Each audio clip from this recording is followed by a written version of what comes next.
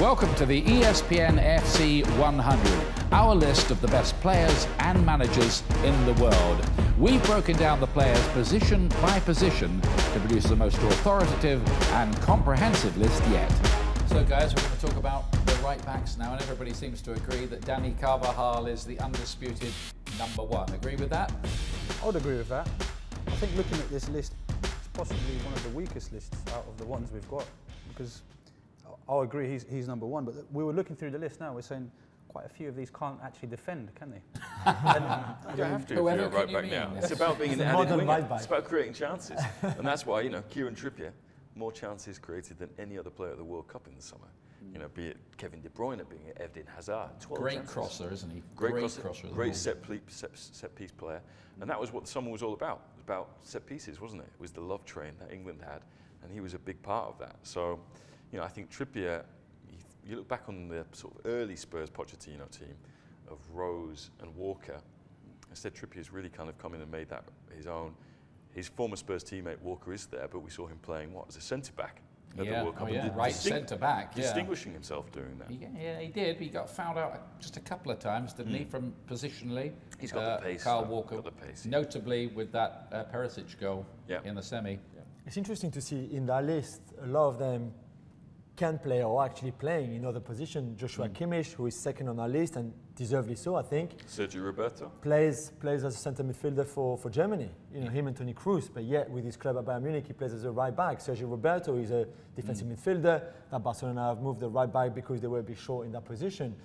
Benjamin Pavard, who was so good in the World Cup, is a centre back before being a right back, and it's only Didier Deschamps who played him at right back, and he obviously can do a job there, but that's not his. One, it's not his favourite position. He's the guy that came from nowhere, isn't he? Pavard. Is he there just because of that goal at the World Cup? I mean, it deserves. What a goal. But does he actually play well regularly?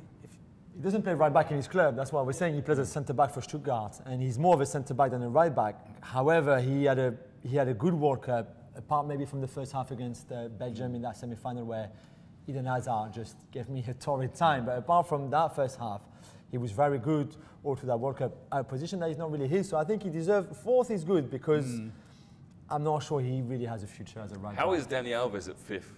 I didn't vote for him. It's not me, because don't look at me like this. Well, you're pensioning off Dani Alves now. Dani Alves is a legend. I think. I don't care. But I mean, he's not good enough anymore to be on the all-time list. We're not picking it on celebrity or what they did over the singing in his years. car. It's meant to be a 2018 kind of thing, isn't it? Exactly. Yeah, I mean, looking at this list, the PSG have clearly blessed their right back, Jules, because there's Alves there and there's Thomas Meunier. If you want to win the Champions League like we do, you need 2 right backs in your ESPN 100 top 10. That's what you need to do. I mean, I think we should be looking at right backs who can also defend, because, I mean, maybe that's me being a bit old-fashioned, but you do need that, don't you? I mean, there's a tendency now to go for right backs who are great bombing forward. Yeah, I mean, Ian, that's one of the.